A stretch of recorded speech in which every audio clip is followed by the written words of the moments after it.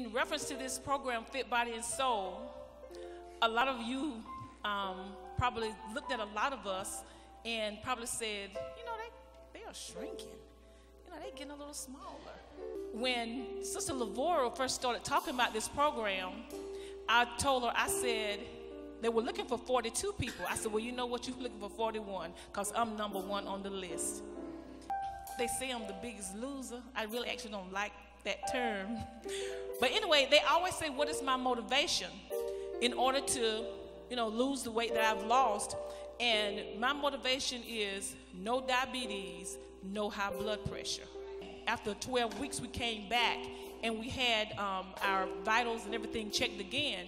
And now I'm only one number down that I need to go in order to be out of the danger zone for the diabetes.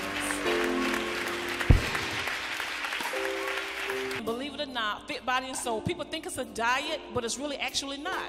It's about healthy living. You know, we ate regular food. My husband can tell you, he cooked, I ate. But they teach us in moderation and teach us to control our fats and our calories. And people, that's what it's all about. Because if you came from a family like I came from, we celebrated everything with food. And I used to tell people that when we were younger, our parents would put food, we didn't ask for it now. They put that food on our plate and they said, you better eat it. And we grew up with that. But now, since I've learned what I've learned in Fit Body and Soul, my mind has changed, and now I'm all about healthy eating and healthy living. And as the saying goes, I may not live any longer because God has the final say-so in everything, but I can live a little bit healthier.